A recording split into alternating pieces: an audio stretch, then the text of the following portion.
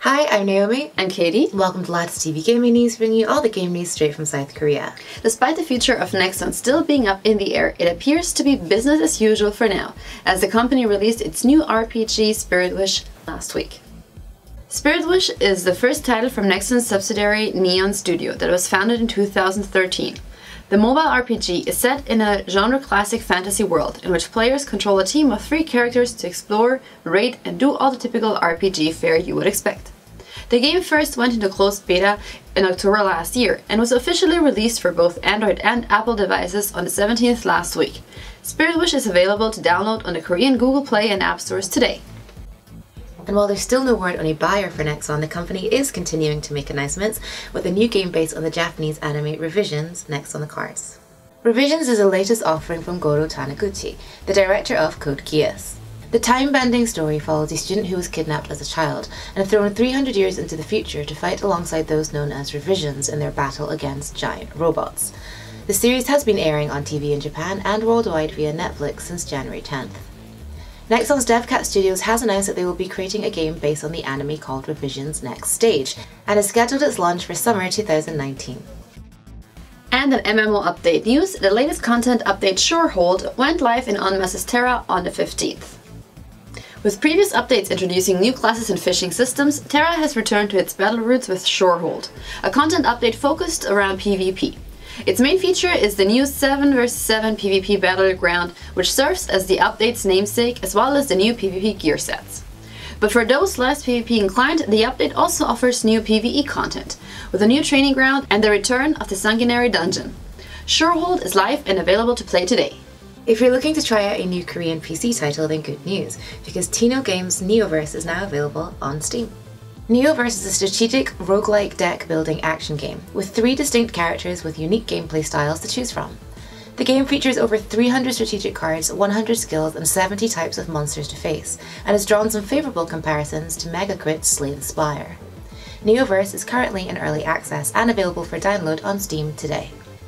And the wait is finally over. PUBG's newest Snowstream map Vikendi has gone live on PS4 and Xbox One live servers today. Vikendi first went live on PUBG test servers back in December. To say it made a splash would be somewhat of an understatement, particularly here in Korea. PUBG had been on a downward trend since early last year, but Vikendi's arrival left key popularity indices by around 20% and also saw a dramatic increase in the amount of average hours per week the game has been played in PC bounce. And now everyone's favorite map has officially graduated from the public test service and has gone live on console. Enjoy! After weeks of watching Titans dominate, fan favourites return, underdogs making valiant runs all the way to the semi-finals, and what seems like roster changes every other day, Contenders Korea Season 3 has finally ended. The tournament came to a close at last weekend's grand finals, where defending champions Runaway defended their title against the bridesmaids of the Korean Overwatch scene, Element Mystic. Things started out strong for Element Mystic on Busan, taking an early lead in the Sanctuary with Sparkle on his famed Doomfist pick.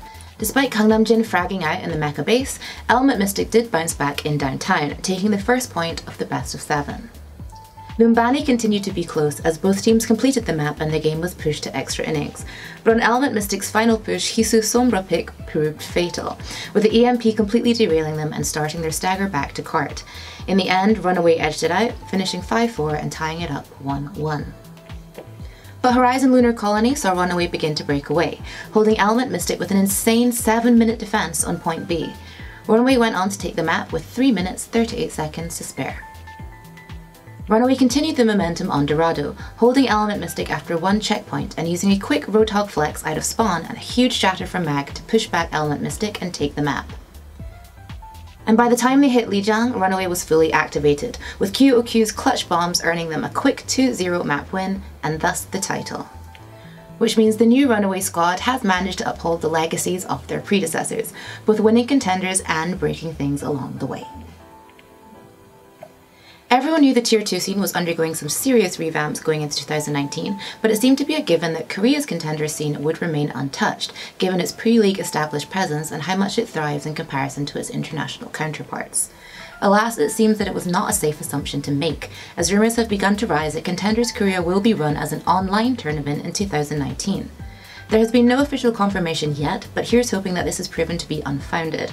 It would be a real loss for the competitive scene if this change were to go through. As always, we'll keep you posted. Online or offline, teams are already preparing for the fight in 2019, with O2 Team and Stormquake announcing a merger, competing in 2019 as O2 Blast. Interestingly, they seem to have gone for an O2 plus Kaiser scenario, which is odd considering Stormquake reached semi-finals in Season 3 and the O2 roster finished at the bottom of Group A. However, they have listed 2 positions as unconfirmed and stated that they will be announced in the future once final decisions are made. Fingers crossed for the Stormquake boys. And Blossom's surprisingly rare recruitment notice from last week suddenly makes more sense, as it was announced that ANS will be retiring from professional Overwatch. He joined the team in March 2018, and whilst they haven't had a stellar record, his widow certainly gave us some glimmers of hope whenever he was subbed in. ANS, you will be missed. There's no event this week, but if you guys know about anything coming up, please let us know in comment below. See you guys on next week. Bye bye. Bye.